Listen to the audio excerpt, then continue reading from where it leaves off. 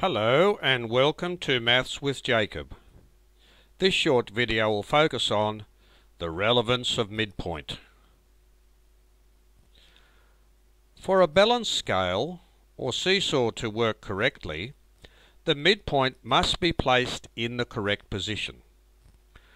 For a dartboard to work correctly and look aesthetically pleasing, the bullseye, which is the midpoint of the dartboard, must be perfectly placed. To make a game of tennis fair for each player, the net must be placed in the correct position.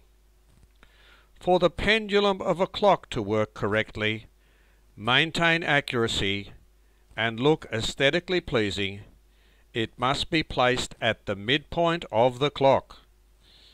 To subscribe, please click here. If you want to see the video on this topic, please click here. There are many more examples where midpoint is used in real life.